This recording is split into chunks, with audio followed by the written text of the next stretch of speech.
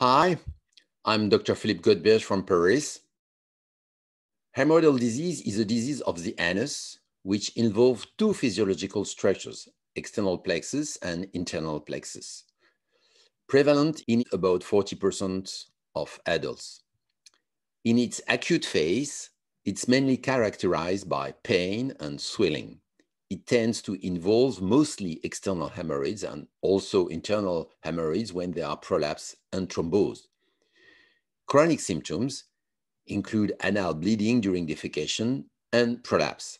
They usually only involve internal hemorrhoids.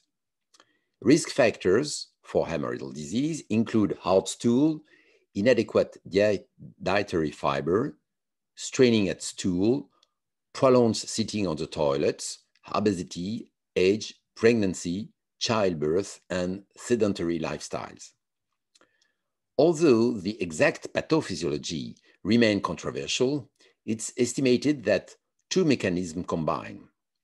The disease can be caused by direct mechanical injury to the anal cushions and vascular disorder, including stasis, vascular abnormality, and inflammation. Most patients don't require surgery or other procedure. Initial conservative treatments involve diet and lifestyle modifications, such as increasing fibers and food intake, increasing physical activity, and preventing constipations. Several venoactive drugs have been used to treat HD, but the clinical evidence for the efficacy of many of these treatments is unclear. However, one treatment that has shown clinical efficacy of the treatment of HD is micronized purified flavonoid fraction of MPFF. We perform a systematic review of the clinical efficacy of MPFF in the treatment of HD, and my colleague, Professor Sheikh, now will present to you the result of that study. Thank you, Philippe. MPFF basically consists of micronized diaspin and other flavonoids that have an anti-inflammatory, antioxidant, and a venoprotective effect. The venoprotective effect is very important for us when we talk about the treatment in hemorrhoids. As you know, the main symptom in hemorrhoid is bleeding. And this venoprotective effect of MPFF basically helps in controlling the bleeding. MPFF has been studied in its use in acute hemorrhoids and also as an adjunct in patients who undergo a surgical procedure for hemorrhoids. We systematically searched the literature for studies of MPFF in hemorrhoidal disease, used either alone or in combination with other treatments or treatment modalities versus placebo or no treatment. A total of 61 publications were identified via search of Medline and Embase. Out of the 61, only 17 publications were narrowed down, which fitted in our inclusion criteria.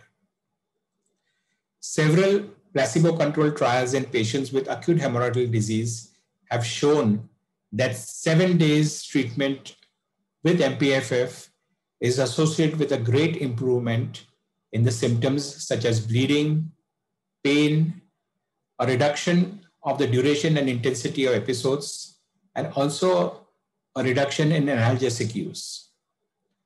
The most commonly used MPFF regime dose was 3,000 milligram per day for the first 4 days, followed by 2,000 milligram per day for the next 3 days. Not only in the acute stage, but research has shown that if MPFF is continued in a dose of 1,000 milligram per day for the next 60 to 90 days, there is significant reduction in the relapse of bleeding. So all the patients who had a risk of relapse of bleeding, this regime can be used for the next 60 to 90 days. Also, MPFF has been studied as an adjunct to surgery or other procedures for hemorrhoids. In patients who underwent hemorrhoidectomy, 5 to 7 days of MPFF treatment reduce the postoperative bleeding and pain, facilitating a return to normal activity and also improving their quality of life. MPFF also had clinical benefits in terms of symptomatic relief, where it was used along with either an infrared coagulation or sclerotherapy. All these positive findings have confirmed in the recent meta-analysis, which was published in Advances in Therapy in 2000, where the role of MPFF was investigated. Thus, overall, MPFF has a good safety profile, which appears to be similar to that of a placebo, and also a statistically significant improvement in the symptoms of hemorrhoid that we see. Thank you, Philippe. Thank you, Professor Sheikh. Our review shows that there is a significant body of evidence to support the use of MPFF in the treatment of acute hemorrhoids and as an adjunct to surgical and non-surgical procedure for HD. In fact, many national treatment guidelines endorse the use of MPFF in patients with hemorrhoidal disease. These include major guidelines from France, Russia, India, and the US. In our opinion, in a validated way, the MPFF treatment has its place in all grades of the disease in combination with diet and lifestyle modification. It has been shown to work and be well tolerated.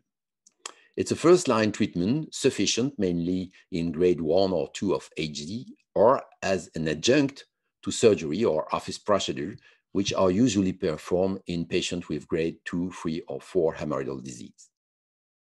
Thank you very much for your attention and to have watched this video, and thank you for Professor Sheikh